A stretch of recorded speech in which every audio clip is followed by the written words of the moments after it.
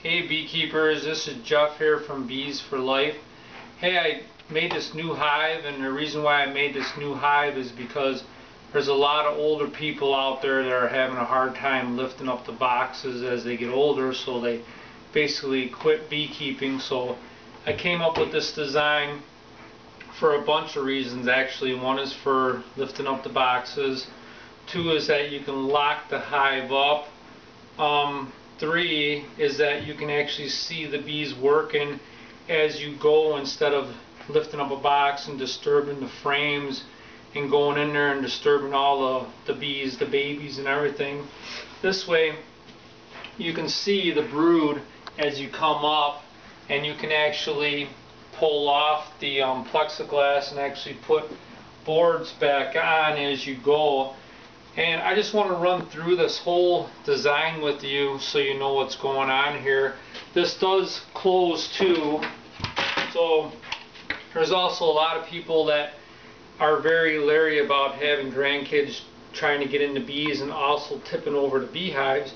So we put a lock on this one. And also with this beehive, you don't have to strap it down anymore. You can actually take the frames out when you purchase it, screw it on the back wall to either a house building or a tree.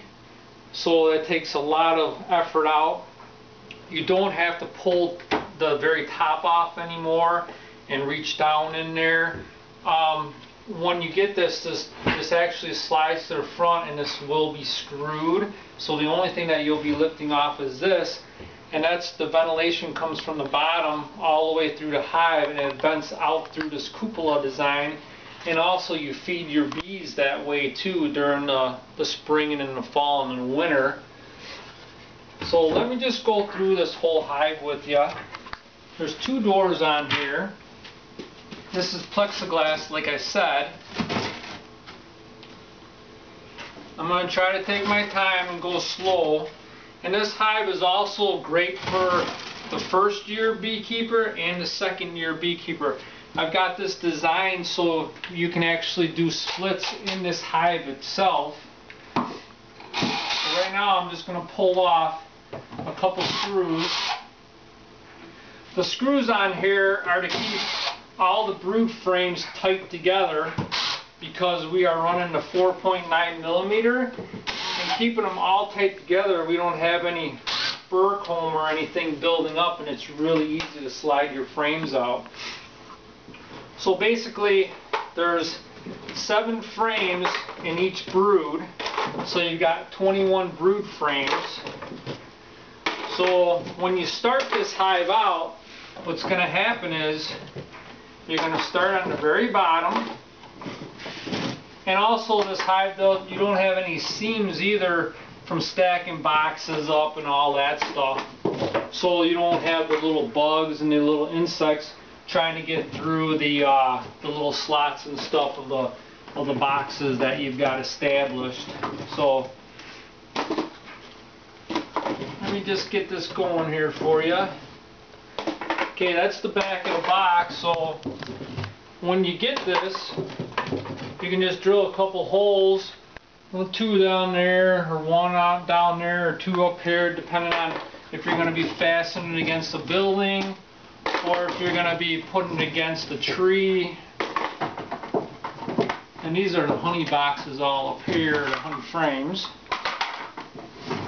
I'm just going to show you step by step, because this is what it'll be like when you get one. So these out, feeder jar. Okay.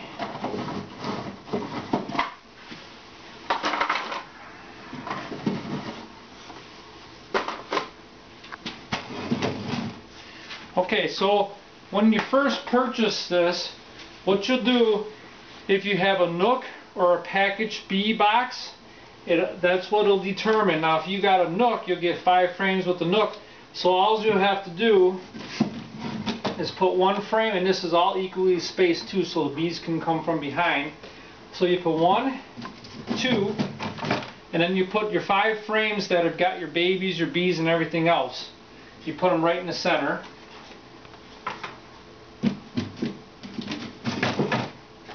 This will be your nook. 1, 2, 3, 4, 5. Now if this is a package bee, you put this just like this, you'll dump your bees in there, and your queen will sit right on top here for right now. So if we've got this going as a nook, what you want to do, or a package bee, after you put them all in there, you want to slide this in here, and this is going to be your feeder. So this is how you're going to feed your bees, right like that, okay? And you're also going to take these screws, so these frames are always tight together.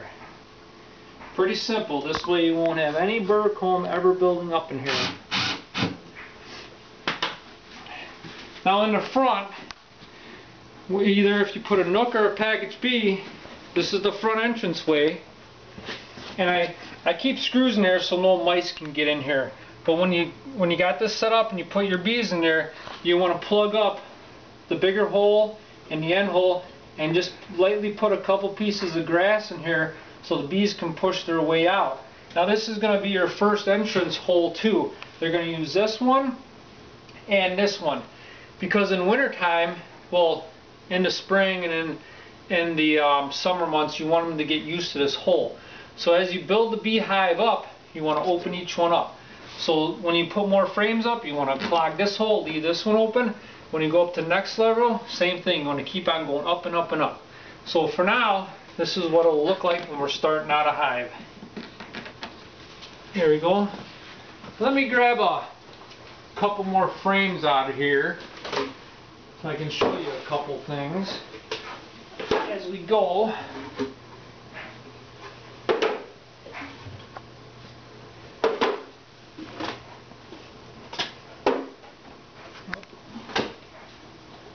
Let me grab this and this. Let's grab this right here. Okay, so if you start with a nook, you only have to work on 2 more frames. So when you come over here and open up the hive, all you gotta do is look at this. You don't have to pull it all apart. As soon as they start drawing this foundation out, that'll start looking like that. That's when you want to start to go up to the next level. And all you have to do at that point is pull this out and put in 7 more frames. So you got 1, 2, and always try to keep these back, the ones in the center, so the bees have an easier time coming through their hole, their second entrance way. So when you put these in, you want to keep them back like that. And you can't screw up either. These frames will not fit into the topper sliding components there. So same thing, there's 7 going in here. Okay, and then this will slide in here. Just like that. And at this point, you'll have this going on.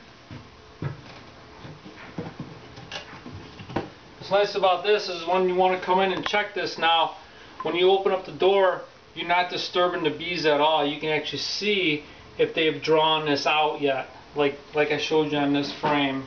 So when they start drawing out this, it's time to go up to the next level. And that's your feeder there again, where you put your jar, right like that. Okay, so say they've got that drawn out. What you want to do is you just pull this out. Okay, and you want to go up another level. Oh, get that off there. Sorry about that. Oops.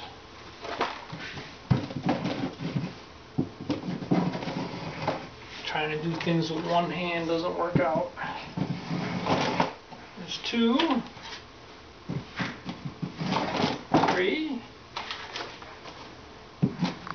4, 5, 6, 7. same thing is you'll screw right here to keep everything tight. You'll put the feeder thing in there, same exact thing. And then after they get this drawn out, you want to go to your honey frames. And these are the exact same thing. You just slide them in your slot. And so on and so on. So same thing, after they get that drawn out, as you see them start drawing on its end, you want to go up to the next slot, which will be up here. Like this. Same thing, they got the proper spacing there and everything. Now, moving on to the second year, if you want to do splits. I've got this design, so if you want to do a split, what you want to do is when the drones are out and she's laying eggs, you want to take 5 frames out of here or here, find 1 day, 2 day old frames, set them aside, and what we do is we screw a box right on here, and you can actually take these frames right out, put them right in the box, and they're not laying in the grass or anything like that. So say you've got your 5 frames, 1, 2, 3, 4, 5. Now keep in mind this is the second year of beekeeping. Okay, so you could either put a queen excluder in there, so the queen from down below can't come through while you're making another nook. But the good thing about this is using a queen excluder is all those worker bees and everything can be working on these 5 frames up here and establishing a new hive for you. So if you don't want to use a queen excluder, you can always add just a single board in here, and then you've got a totally separate hive. So the hole on the very front you'll keep open on the bottom, and then you'll keep open the third cork coming up. So keep in mind this is the second year again. You've got your 5 baby frames, and there's another slot. Not this one, it says second year split. You slide it right in here. That's your second year split. And you put your 5 frames in there, and plus your other 2 other frames.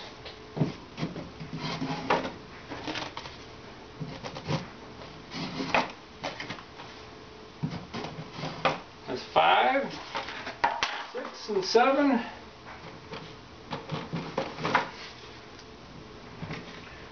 Now you will not have to feed these bees, because these ones down below, because that's from the first year that you're doing beekeeping, so they'll have honey and pollen in there. But this, when you're doing a split, you'll want to put the feeder thing above here like this. Put your jar in there, and then once they've got this drawn out, this is another complete hive. This is like getting free bees, a free hive. They'll make their queen and everything, and you'll be able to slide those out and put them into another hive. What's good about this, let's go back to the first year. We're going to slide. A lot of times there's beekeepers their first year and second year, they're scared to do splits. They don't know how to do them, and they're constantly calling me up, which is great and fine, but this makes it so much easier for them. It says right on here, if you want to shoot this, Asha, it says second year split right on there. That's where those frames went, right in here for the second year split. This is the first year, this is the second year. I'm trying to make it as simple as possible.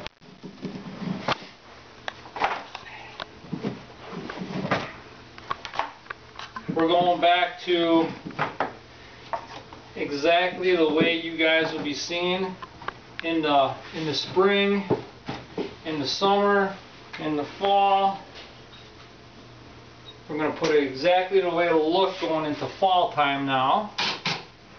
It's just so easy. There's no lifting boxes up that are 80 to 100 pounds. It gets pretty heavy after a while.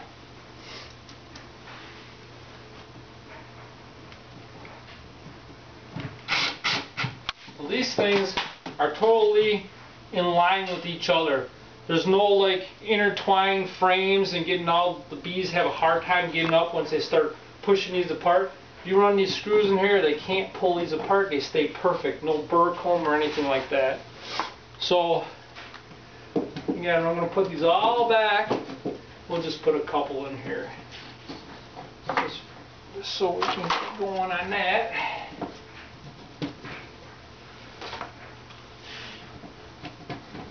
So in the winter time, you'll want to put your feeder up top, okay, like that. Now keep in mind, if you don't want to use this plexiglass, a lot of people, you know, I'm a holistic beekeeper, I don't like using plastic and stuff, but this is a great way not to disturb your bees. So in the winter time, basically what you're going to be doing is you're going to be running a board like this. Oh, sorry, like this. This goes like this. What you want to do is you want to screw these down, bam, bam, bam, and then this will line. Actually, I got this upside down, guys. Sorry about that. Got arrows to make it easier, and I'm making it harder on myself. I'll go just like that. You'll screw that all down. A couple screws, 8 screws, and you're done for winter. The door will close, and it'll seal on this rubber seal on here, so no moisture can get in there. So that's exactly what it'll be through winter time. You can also do queen rearing too. If you're getting into being advanced, you can pull out one of these frames, stick in there, put in your little baby, your little eggs in there, and then it'll draw it out to make queens. So now we're going to close it up for winter time.